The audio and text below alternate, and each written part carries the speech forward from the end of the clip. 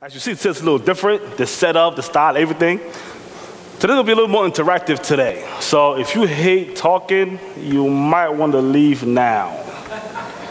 If you don't mind talking, I will please ask those in the back, if you do anything particularly, you need to sit back there, please stay. But if not, please join us. Please. We will have a real fun time today. Now, as you see, it's two sides.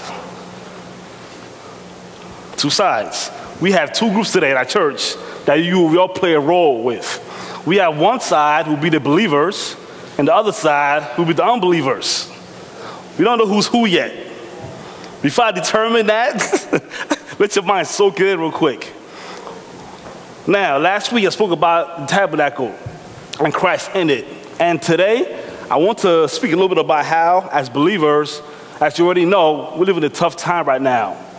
And we are being questioned a lot. Things are happening that we are somewhat stuck. I know how to answer somebody. So today's whole sermon will be wrapped around us being able to give an answer. So, in the Bible, there are some very hard things in the Bible.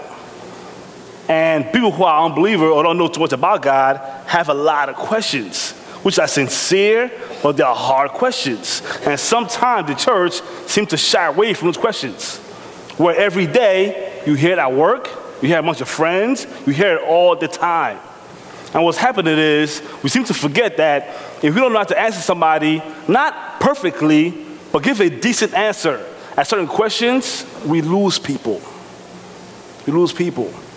And as believers, what has happened is we are in a place right now where we are being questioned on every single thing. Like a believer will say, I'm against abortion, but that's it.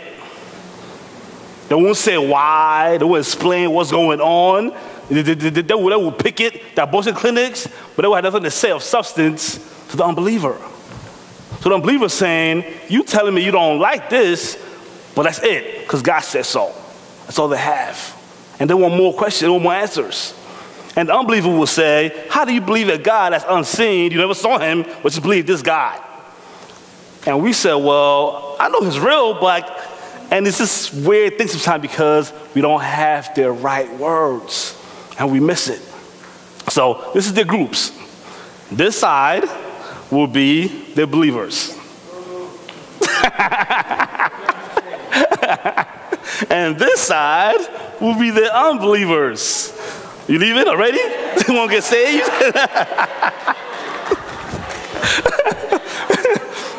I want you to determine, if you want to switch sides right now, you decide. But wherever you are, I want you to speak as if you are that group. If for any instance, you have a statement or thought that will answer an opposite question, you can't answer it. I will have Joe, he'll be a floater today, and whatever is said or spoken about will go through the mics, so it's recorded. So any question is permitted today. Hear me carefully. Any question permitted today. But at the same time, if we are stuck in a question that will take too long to answer, we will hold that question and deal with it after the service. Because I want to give enough time for people to speak and share their hearts. So today will be very different than normal. Before we start though, I want to answer one question particularly in the Bible that had bothered me for years, till recently, about a year ago when I received the answer. That's the story of a man we all know pretty well named Uzzah. If you know Uzzah, you know he's the person that tried to stabilize the ark and God killed them. That's a very hard thing for me for many years. So I always ask God, what did this guy do wrong? His intentions seemed right. What happened? What happened? So what's the story? So the Philistines captured the ark and took it back to their land. And they put it in a room next to their god called Dagon. And very next day, they come back in the room and Dagon fell over and the ark is still there. And they said, okay, they put it back up together, they put it back up, and the next day, it happened again, but this time, Dagon is broken in half. His hands fell off and his head is chopped off. So they're upset. they return it back to Israel, say, listen, whatever this thing is, during that time period, they had plagues happen in their land and destroyed and killed a lot of them. So they were afraid. They turned the ark back to Jerusalem. And at this time, in Jerusalem, when they met King David and his men in the desert, they brought the ark to them and they put it on an ox cart. And David and his men took the Ark of the Covenant back the same way on the ox cart. And while they were traveling, they hit a little bump. It's a desert, it's rocky, right? And the ark tilted. And Uzzah wanted to help, reach to stop it from falling, and God struck him dead. And I'm like, God, if anybody deserves grace, if anybody deserves a second chance, it's this guy. He cared for what you care for, his presence. Why would you kill him? And I wrestled with this thought for years. Then, as you go to the Bible and read, I remember that God told Israel one way only to move the Ark of the Covenant. How was that? It was to have 4 priests on 4 corners with a rod, and they will hold it on their shoulders. Why is that important? When you're moving through a tough terrain, like desert-like, and you see bumps and rolls and rocks, if you're on an ox cart, you can't really determine or have a shock absorber to absorb what's about to happen, do you? But if you have 4 men, which now you have how many eyes with 4 men? You have 8 eyes. You can see in advance, look and see things and prepare in advance for what's going to happen. And if you see a rock, you can move over it. You can step over. If you stumble, you can balance yourself, and you will catch the presence of God. But now they had it in their cart. They were fine with it. You know what that was the problem? Because God told Israel one way. One way you move my presence is by 4 men that represented the corporate man, the body of Christ. We hold them together, not on some cart. So God used that one situation to discipline man and to tell them, this is the wrong way to move my presence. That's harsh. But when you understand the reasons behind it, the background, you will almost take it a little easier because now you see what the purpose was behind it. So today is very simple. Very simple. The point is that we will be able today to hear each other speak and also ask those questions that you also want to ask, but if you have the platform to do it, this is today. This is today. And I have questions set for myself that if it gets quiet and stale and boring, I have my own questions. And I will ask each particular group.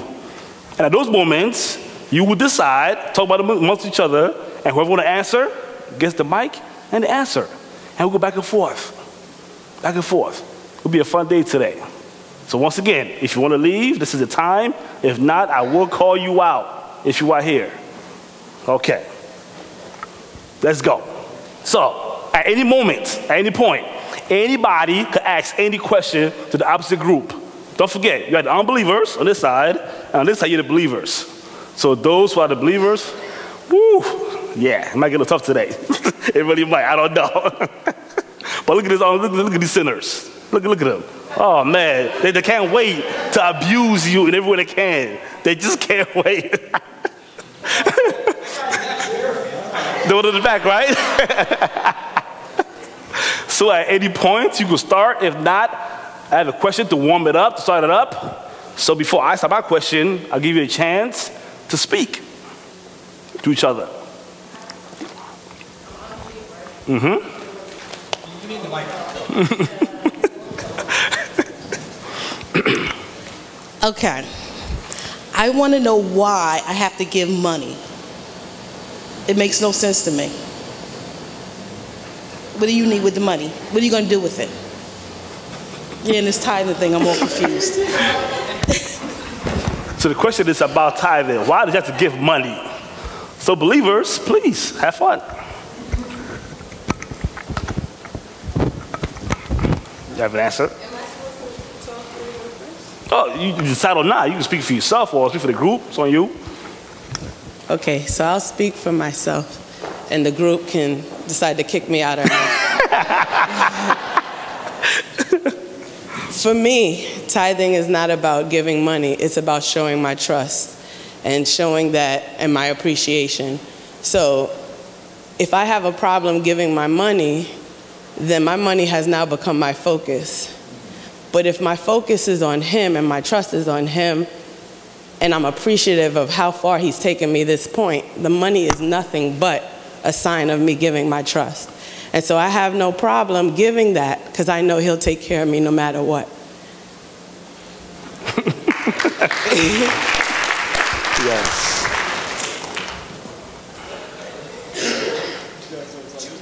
No? Anybody got questions at any moment? There's a up there.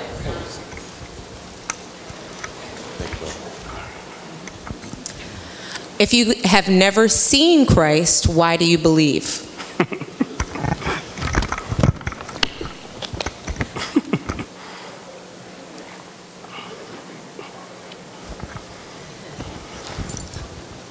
I look at it this way. Have you ever seen the wind? Does it exist? You can feel it maybe blowing. You might see it turning up the leaves on the ground.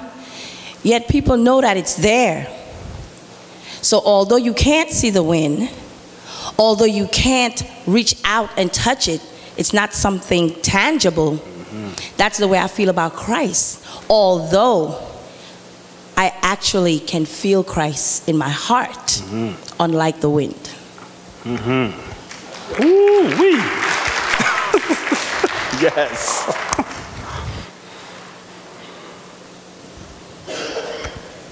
There are times when we have doubts and fears in our minds, but God has a way of giving us words of assurance. Take, for instance, you have something pressing, and you have a pressing and immediate problem, and you're wondering, how will it work out? And my answer is this. Somebody sent me a text on WhatsApp, and it says, those who leave everything in God's hands can best see God's hands in everything. It's natural to worry, but God has a way of giving us that answer in the right time. That's right. That's right. Why? I think he got to move, though. He ready to move, but...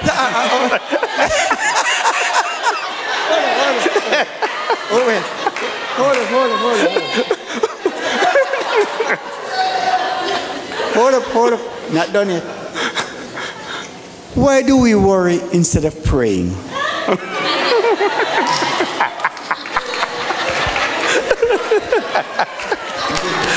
Mr. Horace has been kicked off the island. I think he saved that. Oh, man. As Christians, you guys always tell me that God loves me just as I am. So why do you expect me to change?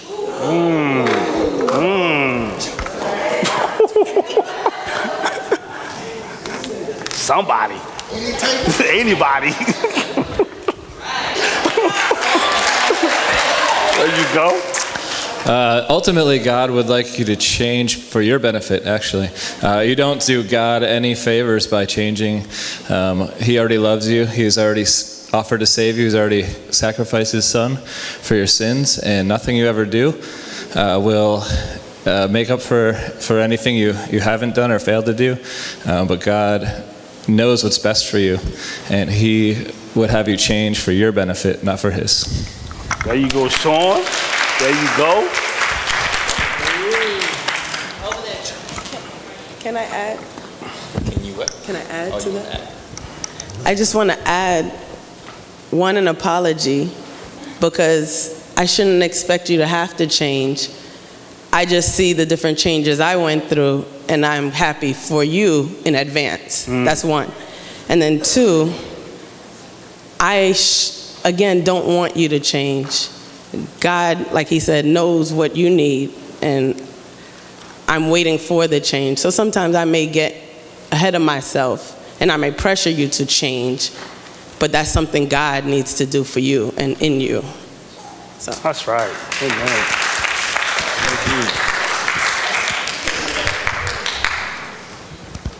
Okay, so I have a question. A lot of the stories and scriptures in the Bible seems to be a little far-fetched on how it's depicted upon. So I want to know, how could they document everything and claim that Jesus did this or Moses did this and David and all these other people in the Bible?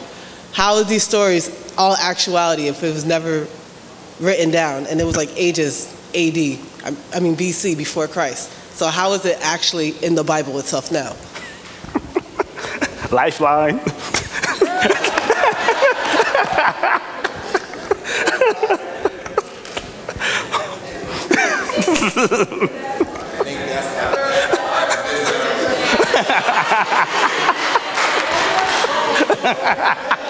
Listen, guys, I'm only here as a last resort.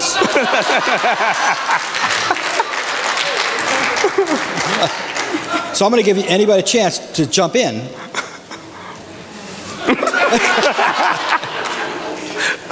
Sean, you're so good, Sean. Pastor R, stand close. I might just be a glutton for punishment, so I'll let you give the real answer after this. In the Old Testament, as it was just for anybody who was alive back then, any group or any tribe, they would just have oral traditions. They would pass the stories down. Things were written down in some fashion. God wrote the 10 Commandments on a piece of rock, for instance, but they had things that they carried around the Ark of the Covenant. But most of the stories were passed on. The unbeliever, I'm sure, would say, how do they know they got it all right, and all this other stuff. That's part of where trust comes in, and trusting that God is real. There's a long history in the Old Testament of promises, especially about the Messiah and all that. And then when Jesus came along and fulfilled a lot of that, this is sort of how we know that the other stuff that God said is true, because he gave us a record. And then he proved it, and then so anything else that goes back to what it says God said this, or this thus declares the Lord, in the same way that we trust that the stuff that Jesus said or did was true, we would have to go back and trust that that's true. Some of it is wild. The Bible is not for the faint of heart. It is scandalous in a lot of times, and it is rough. It's hard to understand. But I don't think we're expected to fully understand everything all the time. But a lot of it is trust. But if you don't trust, you got to put your trust in something else. And I would ask what your trust is in right now.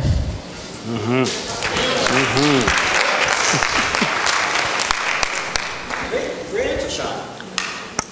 Excellent answer. I just want to kind of add to that oral tradition is a real part of particularly Judaism. In the West, we don't do that. We write everything down. But in the East, they trusted oral tradition. I would tell my children would tell their children, and it would go on from generation to generation. In addition to that, we have found that archaeology has proven every story of the Bible, even the far-fetched ones. So the study of archaeology, the discipline of archaeology, they've dug down into the soil in Israel and other places, and what they said has been proven by things that are written down, actually. I have a number of books in my library that are secular books that document and support biblical stories.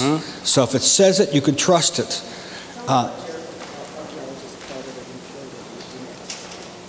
See, archaeologists have proven it. The book of Joshua says that they blew the trumpets and the walls of Jericho fell down. They fell into each other, and that seems far-fetched because you think they would fall out from each other.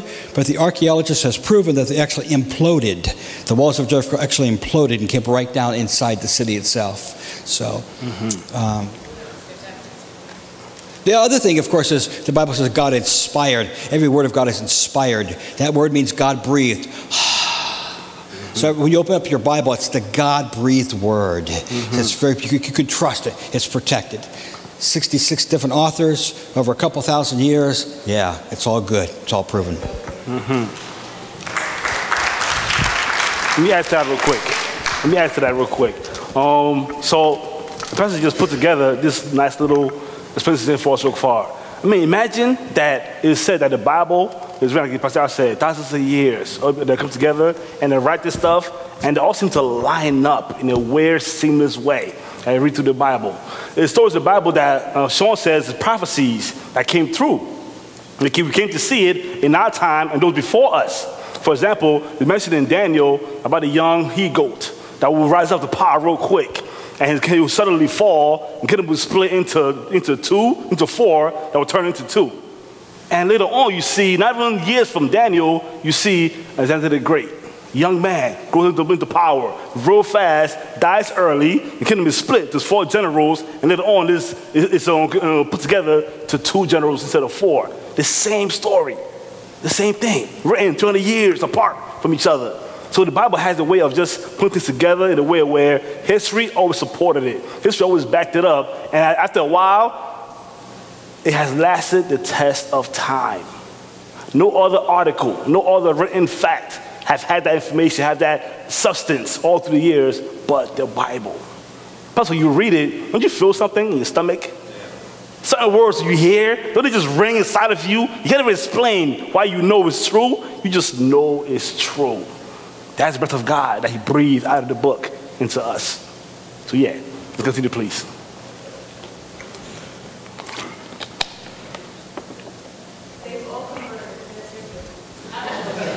Sorry?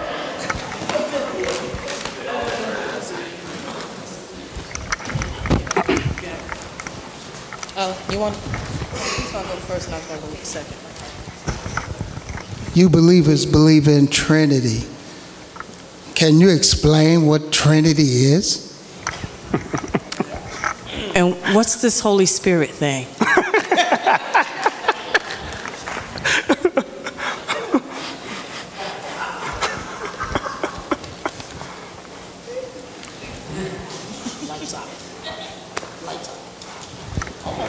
There we go. Go for it. On the first question, the Trinity. God said, let us make man.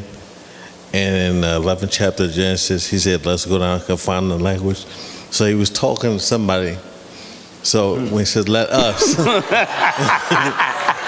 There you go. So when he says, let us, the us is the Son and the Holy Ghost.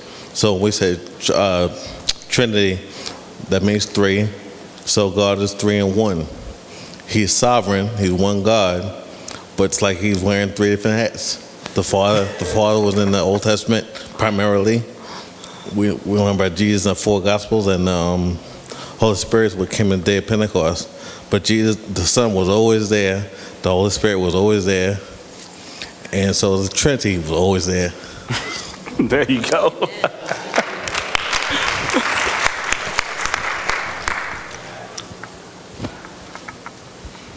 I just want to add on this Holy Spirit thing, as you say. The Holy Spirit is that sound, that voice that you hear in the sound. It is that sight you see in that vision. It is that knowing that you know that you know. Mm-hmm. Mm-hmm. Oh, yeah, question. Give it up for Julie, y'all. I have a question for the unbelievers. Okay.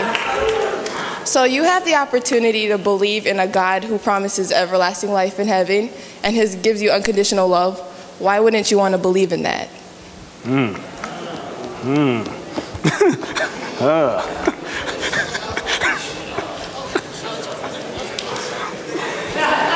Easy, Joe.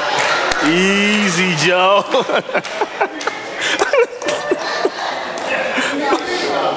You guys don't have fun like we do. I like to party. I like to do other things with other people. I don't have time to get up 9 a.m. because I'm getting in from the club at 9 a.m. And then I don't like the way you guys look at me. You got the stink face because you don't like the way I dress. You don't like my makeup. You don't like the way I'm looking at him, and him. Not my problem. I just walked in. I don't know why you're looking at me like that. Maybe you want to go to the club. I'm just saying. It's fun on this side. And in my head, when I get finished having fun, then I'm going to kind of see what you guys are doing, because I know about heaven, and I know I don't want to go to hell. So I'm going to do my thing, and when I'm ready, probably when I'm ready to get married, have kids, blah, blah, blah, I'll come over there and see what you guys are doing.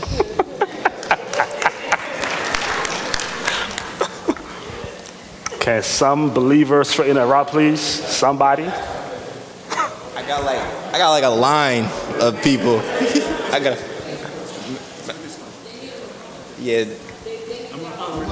I want to add. I'm confused. Because I'm good. You know, I make about $300,000 a year. I got 2 mansions. My family's good. Why do I gotta believe in anything else? I'm good. Ooh. Is this like y'all just attacking them? Jeez.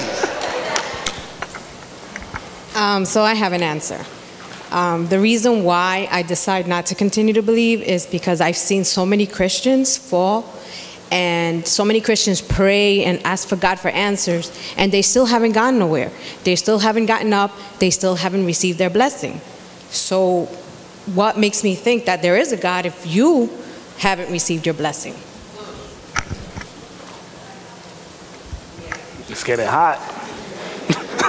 It's getting hot.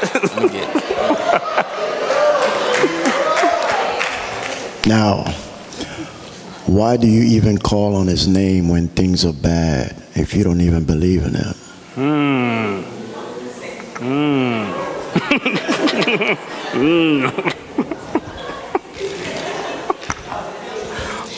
I'm going to answer the question of the non-believer first. How do you know that I didn't get my blessing? Did you ask me? Did you know whether or not last night I didn't even realize that I was going to wake up the next day? If I wake up every day, isn't that within itself a blessing? If I could get up and toss my legs over the side of the bed, get up, go out to a job, isn't that itself within a blessing? So how did you know that I'm praying and not receiving the blessing? Did you ask? What are you looking at when you see me? So you can't say for sure that I didn't get a blessing, or I'm praying and I'm not receiving.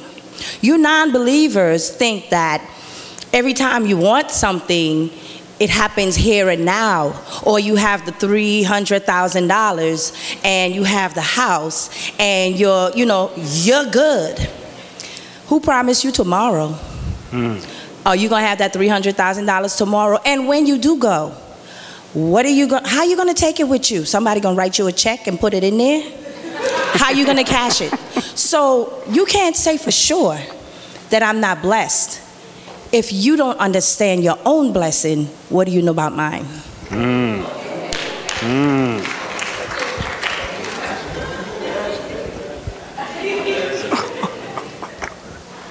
Well, she said part of what I was going to say is you're not promised tomorrow. You don't know what you're going to do the next day. And for me, my blessing is knowing that, one, I have somewhere to go when I am down. I mean, you go to the club and you have fun for the moment, and that 4 or 5 hours was great.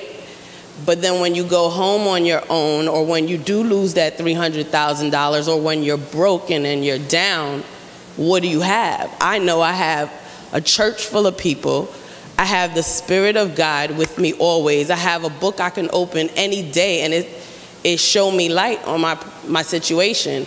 So just to know I have inner peace, and I know that I will never be alone, and I'll never be too far down where they can pick me up, that's a blessing in itself.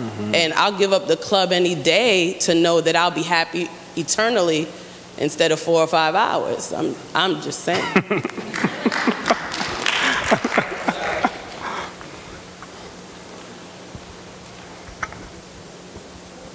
I'd like to take a different approach to answering your question.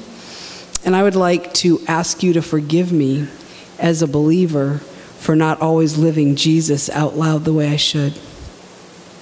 I'd like to ask you to forgive me for judging you when I am not the judge, God is.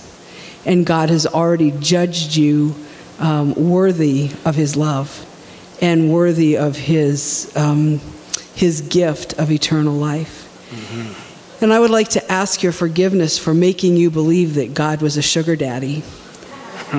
I would like to ask you to forgive me for the snappy little phrases I used. I'm blessed, too blessed to be stressed. I'd like to forgive you for living flippantly before you instead of honestly showing you that I struggle just like you and that I'm tempted just like you. And I have hard days just like you. But I have something that gets me through that is beyond anything this earth can promise.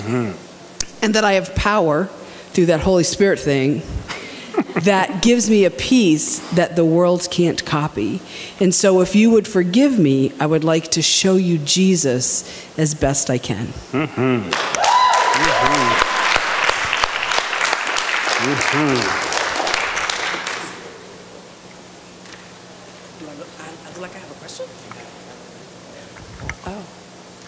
I forgot what it was. I'm sorry. Actually, Pastor Sharon kind of answered it because my next question is, why do you judge me? But she already answered it, so there you go.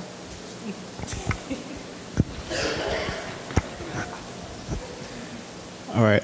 This is kind of a two-part question. You guys were talking about unconditional love and going to heaven. I go on marches to stand for equality and justice and things like that. I donate my blood, give my time. They say I have like one of the kindest hearts, but I really don't believe in God. And then as far as love is concerned, from what you guys say, with all of that said, I'm not going to make it to heaven, but you guys are. So why does that separate us? That's the first part. And why would I want to follow a God that wants everybody to praise him? Is he like so into himself that everyone needs to praise him all the time?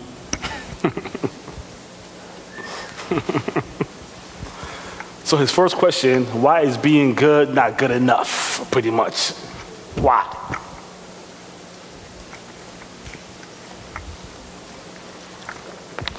I feel like through everything that you're doing and all the good that you're doing, you don't know it, but God is already drawing you towards him, because every action that you're doing is part of what he wants us to do.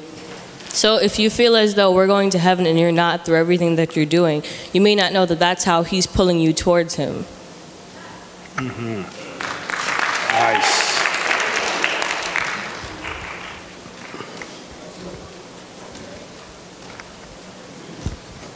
Yeah, in regards to your first part, you might be doing all these good things, but it's like if someone has a birthday and you buy them a gift, do you buy it out of obligation, or do you buy it because you care about that person? I missed that. Okay, I have a question for the unbelievers. If there's no God, why do you believe in right and wrong?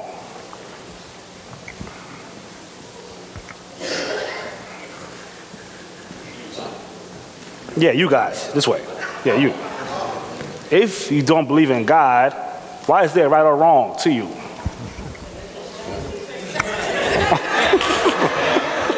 I'm going to give you one of those answers. Because right is right and wrong is wrong. Nah, let's stay there. Because that's what my mama taught me.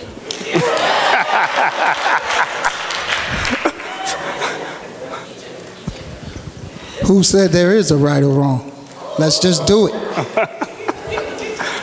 So I'm gonna add to that. So let's say I come into your house and I tie your family up, and I kill everybody. Is that wrong?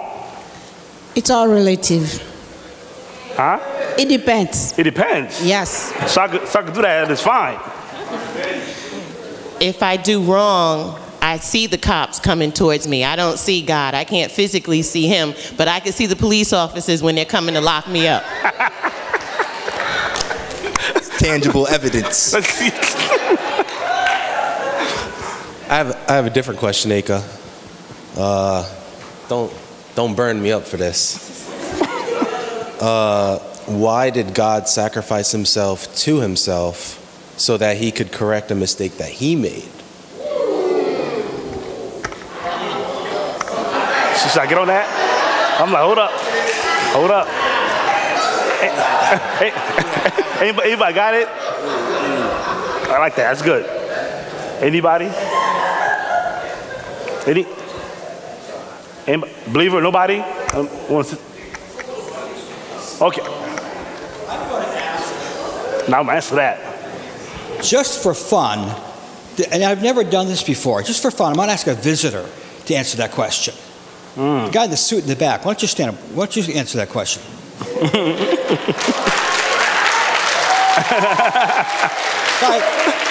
No pressure. Guy wearing a suit's got to have some answers, right? No pressure. We don't normally do this. But,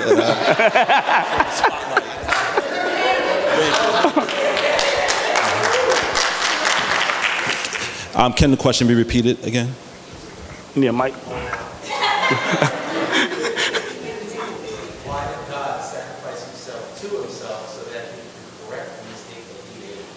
But before I answer the question, what was the mistake that he made? Let's talk. Let's talk. He obviously made some mistake because the man had to die. You know, he killed himself for some reason. So, why? I mean, it all ties around in the service. Well, when God created Adam, Adam was created in perfect fellowship with God. So through man's sin and disobedience, fellowship was broken. So throughout the Old Testament, there was sacrifices, burnt offerings, grain offerings, Day of Atonement, once a year, Yom Kippur, to make the blood was shed for the atonement, for the remission of sin. So every year all these animals was being sacrificed. But then the Bible says in the fullness of time, God sent forth his son. The animals were okay, but God had a better plan. So Jesus came as the only one who walked the face of this earth perfect, died upon the cross, and his blood was shed, one-shot deal, to bring us back into fellowship. As Paul says in Ephesians, that wall of separation has been torn down. Man is back into the presence of God, that we don't have to go to the zoos and sacrifice animals. We can we can receive Jesus Christ, believe his free gift, that the blood was shed, and we can have eternal life. That's right. That's right. That's right. That was a setup, yo. Somebody get setup. Pastor set you up. This is Pastor Ty.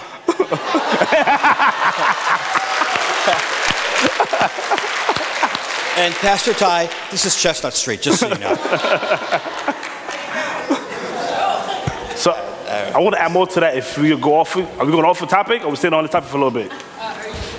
We staying on the topic for a little bit? Or going off? We staying on topic? She don't. Okay. Yeah, more? Jacob? Is it with this or separate? Huh? You don't? Okay, 1 second. Okay, before we continue. Like he already said, right, Jacob, the fact that God sent Jesus wasn't because of a mistake. Remember, the Bible says that before he created earth, before that, the lamb was slain. So think about this process, right? There were no earth yet, no heaven yet, no man, nothing. And the lamb was slain. That's a picture of love to the fact that he would decide and knowing what we would do, he would decide to have a remedy for your sin. That before you will sin, I have an answer for it, I have a cure. Way before you even do one act, he took care of it. So it wasn't a mistake. It was knowing how man would decide to walk away. That was the fact. That was the fact. Not that he messed up, so I got to fix it now. It wasn't a linear thing. It was something that done before creation. It was eternity. So he knew everything, right? So he knew for sure that man will one day decide to walk away. And before they do, knowing that I want to keep them and sustain them, had to be my image, I will make sure I take care of this sin before it comes. So it will not detour them from living out the purposes I have for them. Because Adam sinned, right? And God let him live for 930 years after? Why? If he sinned, get rid of him. It's not over. How will he let him live on earth for that long? Because the plan that he will give every other mankind what God gave him. And God will discard somebody because they sin, because he knows that what's inside of you is so important that he will make sure he redeems that over and over and over. So before the first sin comes to the earth, he said, I got it. I got it white out. fix this problem. And he took care of it. So that's why. That's why. Continue. Yeah, you know, me and my boys, we out there, and we had cats come talk to us, and they said things like, you know, they schooled us on the point of fact that, you know, they called Abraham Ibrahim, you know, and you know, basically what they taught us that, you know, that the question that they rose on us was that Jesus Christ was a prophet, right? So he was a prophet, but then you Christians, y'all say that he was God too, and I'm like, okay, well, first of all, why would God kill his prophet? And then, I had to go into character too. And then, why would God kill his prophet, right? And then, if he's God, how could he die? Ooh-wee. Got the mic.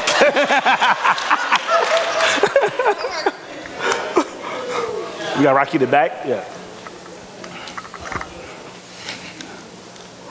Jesus came down as a man. That's how he died. And he was killed by men, not by God.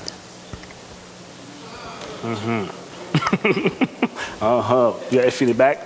Effie, right here? Yeah. God says in his word, I create good and I create evil. Explain. Ooh-wee. Believers.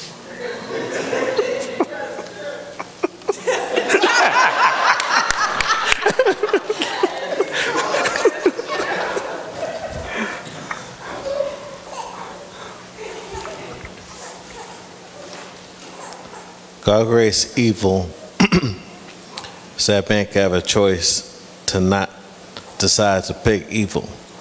Everything that's in the world, God made, and he has a reason for it.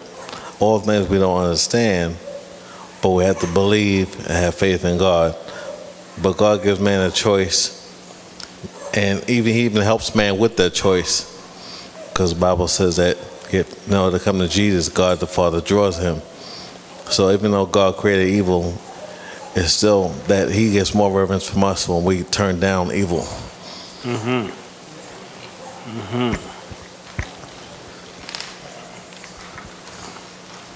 My question to the non-believers is, since you don't believe in God, and you do know that believers do believe in God, when you look at Christians, what is it about us that you see that convinces you that, see, I don't need to believe in God? Look how that Christian is behaving. Or what is it that you see that makes you convinced you should continue to be a non-believer when you look at a Christian? Got lamb in the back. Well, y'all bury y'all sins like you don't have them. Ooh. Basically, that's what I was going to say, what Joe said. I don't see a difference between you and me.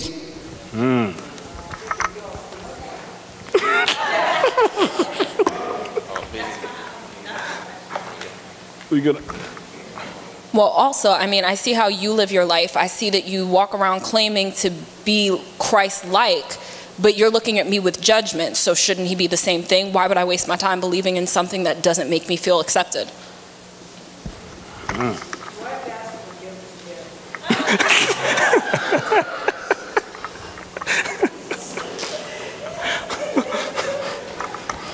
So what is it in that Christian you think needs to change to make a difference in whether or not you believe in God? Carrot. Let's find a solution, everybody.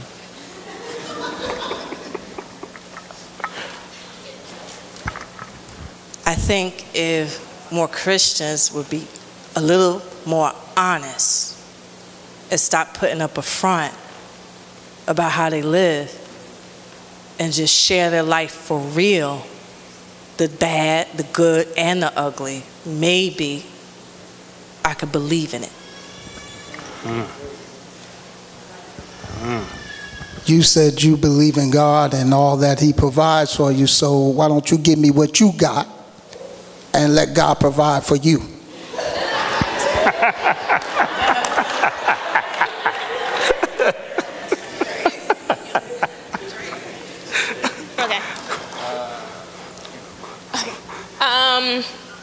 So, if God accepts me as I am, then how come you don't accept the LGBTQ community?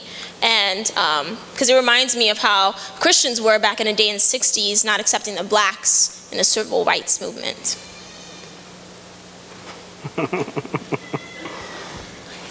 I didn't know you meant.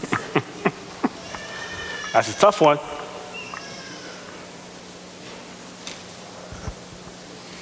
Speaking for myself as a Christian, when I was growing up, I supported the black movement, Dr. Martin Luther King. And I grew up around a lot of gay people in the gay community in the Village, New York City. And I never had a problem with any of them. And in my heart, I believe in Jesus, and I believe in the rights and freedom of all mankind. Let's add to that. While we're here. Oh, go ahead.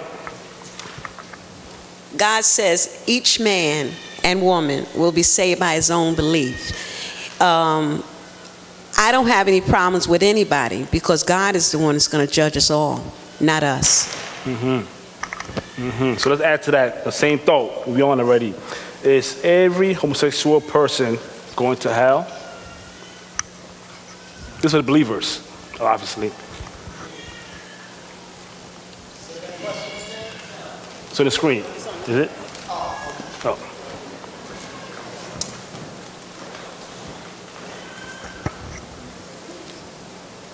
As a Christian, it's not my job to say if you're going to hell or not. As a Christian, it's my job to love on you as you are and pray for your salvation. So I cannot answer if every homosexual person is going to hell. There you go. That's what my pastors taught me. Good answer.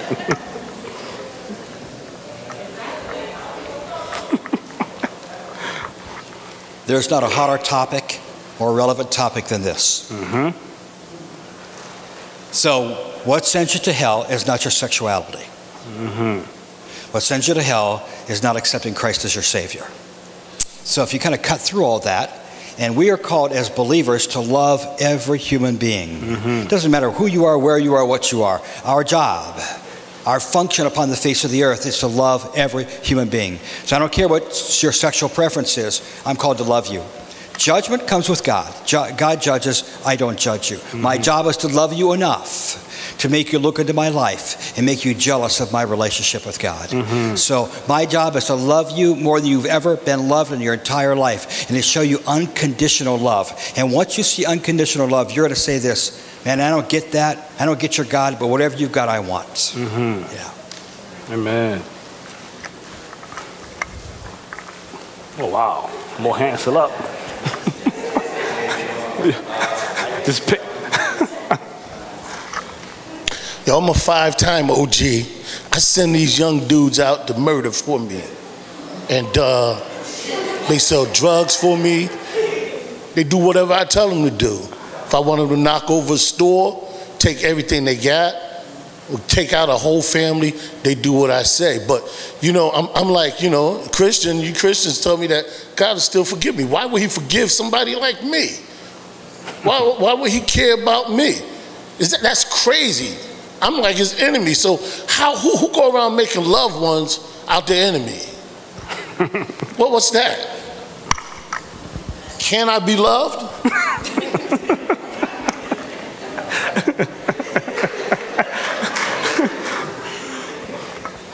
Okay, so not that eloquent, just work with me.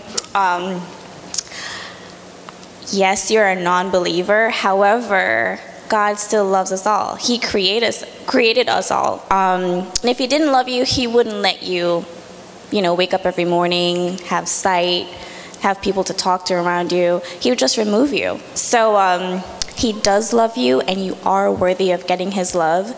It's really up to you to open up your heart and your mind to him, because he gave us free will, and us believers decided to be on his side. So at the end of the day, it's really up to you. Whatever you choose, that's your decision, but just know that he's waiting for you, and no matter how many bad stuff you've done, he will still love you at the end of the day. Mm-hmm. Mm-hmm. Mm-hmm. I'd like to say that there is this wonderful thing called grace, and God says that there is nothing that can separate us from his love. That's right. That's right. But what I'm saying is, how do I get this grace? How do I get this love? How do I get this? What's good? Walk me. Show me something. I know how to go get that dough on the block. I know how to go handle this handle, but how do I get this? This thing you're talking about.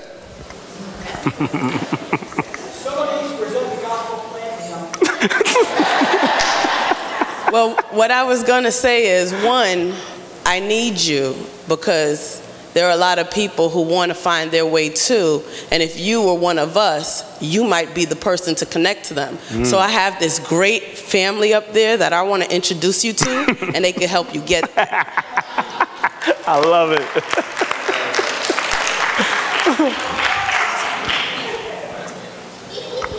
All right. Hey guys, I used to go to church, right? And I was very active, you know, Easter stuff, kids stuff. I mean, I was into it, you know, and you guys taught me how to pray. You guys taught me about Jesus. You taught me how to ask and I shall receive, knock and the door shall be answered, you know. And then one day, someone close to me dies. And you tell me, I tell you, you know, you told me to pray and believe in healing. But then the person close to me dies. And all you have to say to me is, well, that's God's will. How do you expect me to believe in that type of God that killed someone that I loved, but healed someone that you knew? Wow. And then you... Wow. Well, whoever said that the person who died isn't healed when they go to heaven?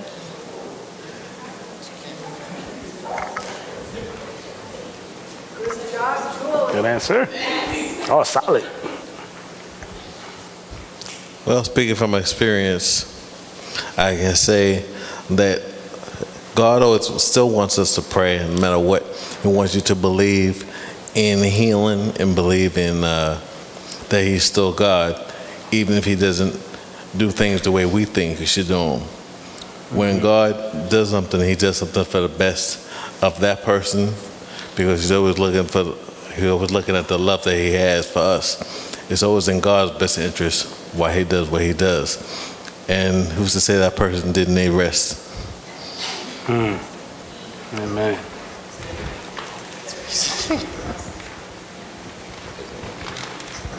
I mean, if God created everything on earth, why can I not smoke weed? I mean, it came from the ground and it's legal in certain states. I'm just saying.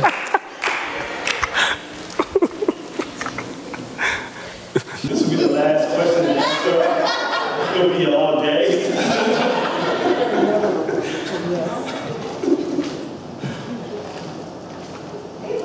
I would just say, render to Caesar's what is Caesar's and unto God what is God. And he gave you the gift of will. So he is not a dictator. He is not forcing you to do anything. The choices are yours. If you know in the state that you're living in that weed is illegal and something that you're doing could possibly, you know, bring harm to you, your life, or, you know, cost to your freedom, why would you want to choose something like that? Is that God's will for you? Hey, Dave, your video queued up yet? Okay. After this statement, we can be here all day. Seriously? No. This is good, but I'm going to play a clip and we're going to close. After that, I'm going to tell you what's going to happen next. So answer, and I saw people. got close soon. We'll be all day. It'll be fun, I know. I understand. I want to preach too, trust me. But I can't stop. So go ahead. I didn't have a response to it, but could I ask one more question? Because I was at a party with Joe, right? Remember that party we was at, Joe? I was there, Bo was there, he was trying to give me a job. It was all good. And then, so I saw this girl, right? And I tried to ask her out, but then she said we couldn't be together because I don't believe in God. What's all that about? Why got tripped?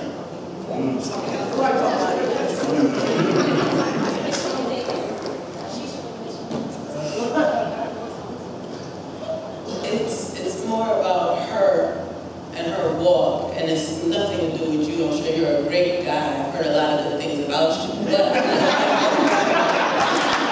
as we stated before, for us Christians, I know you think that we have it all together, but we do have a struggle, and for her to walk and get where she wants to go, it's going to be hard because she's going to be tempted and torn to do things that she struggles with inside. So for now, she's going to walk. You're free to join her and walk with her. But for now, she has to walk. Hey guys, thank you. It's a lot to do this. Now, as believers, we see how hard it is. Even today, to answer certain questions. Very difficult. Because we hear stuff all the time. This guy, I'm speaking to right now, is miserable in the whole world, miserable in the whole world. And we see my job, we see my in our families, they're everywhere. And we deal with them every day. Sometimes we ask questions and we have no clue what to say. No clue. Is it wrong? No. We have an opportunity to learn and teach yourself and speak to people, ask questions, and gather information. You will always have an answer. Will it be the perfect answer? No. But you have something you can say. At a moment's notice, somebody who has a dire question that you need to answer. That's why he asks you, my grandmother was a nice lady. She was good. She did all the good things. But she didn't go to church, she didn't know Jesus. And she's dead, and she's not in hell. What do you say to her? That's a real question. That's a real question. You get those questions all the time. To this idea, trust me, I wanted to open this Bible and preach you. Listen, I was ready to teach today. But that's what we was a while ago, that this has to be interactive. There's a reason for this. When you speak, today I heard people in church that I never heard before in public. Ever. But I heard today. Why is that? To get an opportunity to speak and share what's in our hearts. And the reason for these kind of settings that we learn from each other. So, what we will do is this. Pastor Arnold already spoke about this already, and he reconfirmed this, so I'm going to share this freely now. Every Wednesday is Bible study. We went from like 10, 12 to somewhere around 3, 4. It happens. It's church flow, right? This is what we're going to do also. We're going to add one day a month will be this setting. Where we come together and we will learn and we will ask questions and we will teach each other how to answer basic Christian questions. How to deal with a Mormon, how to deal with a witness, how to deal with a Muslim. The simple stuff that we have no clue about. We come together and we will learn from each other. Because as time gets harder, we will have more and more questions asked to us we have no clue about. So the more we know now, the more we can gather up ourselves, first of all, it helps us tell each other more. Then we can learn about the kingdom of God. And wherever you are, you're secure. When you ask a question, you won't freak out, you won't be nervous because you have an idea of what to say. So it's very important that whenever, this should be very diverse, age, gender in this group, because I want you guys, all of us, to come together and learn. So our first day we'll do this will be on May 10th. We'll do it once a month on Wednesday. And we didn't want a new day to add to our weekly schedule. We're busy enough. So we'll add it to our Bible study schedule. So Wednesday, May 10th, be our first day. We'll meet downstairs, same place, and we'll just talk and discuss. We'll watch videos, we'll learn about different stuff on how to answer the unbeliever. And the believer also. So I have questions. I have a lot of questions about the Bible, about stuff. And that's what I heard for years. I'm always texting them, telling them about mine, I want to know. So if I want another believer, imagine them. Imagine them. They have no clue. And they see through their glasses, through the news and social media. They have questions. They have questions. So it's opportunity for us to come together as a church and begin to recharge ourselves. Times are changing. Times are changing. And the whole idea of this, the end goal of this, in my mind, it may happen, it may not happen, I don't know, is to one day be able to have a group that you yourself decide to go. I'm not going to make you. If you want to come, come. If you don't, you don't. And we will go out. And we will have a sign that says, whatever you ask God, ask me. This is my end goal for this, my mind. I have anybody ask you a question, and you're prepared. You're ready to answer. Because people will ask you questions. Tell them to pray for them, let me ask easy. But tell them to ask me, whatever you ask God, that will stop. That will stop. And in those moments, we can begin to use to change lives little by little. But before we get out there, I want us to be ready here. So it's not a race, it's not a time frame to go outside. Whenever we are ready, and those who decide to come, we will go. If you want to stay back, it's okay. No pressure. It's on the person. It's on the person. This is the idea. We will do something going on. We will announce it each month. Every Wednesday it will be, so you know in advance when it's coming up. For the first one, we May 10th, and it will be about 2 weeks or so. We'll start this. Just please stand, I'll pray, and we'll go on.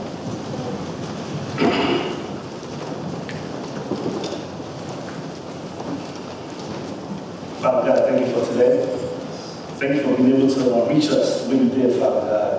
Allow us to enter into your kingdom, Lord God, and having share our hearts with one another, and having you be here, Father, and this God and lead us through these tough questions, and also how to view the unbeliever, and how to see the believer, Father God, and when we live life, when we see each other, Father, and knowing that you are there, and put it together, Father God, and you have a purpose in mind. And Lord God, we come together and we learn and we are equipped to give an answer, Father God. And you will have your way with us. You will be with this church. You will be with the individuals, Father God. You will have us all be in a place where we are all ready to go out and be your soldiers, Father God, wherever we are. So Jesus, watch over us today. Prepare our minds. Keep this excitement we feel right now, Father God. That it may even never die off through the week, Father. In Jesus' name I pray, Lord God. Amen. Amen.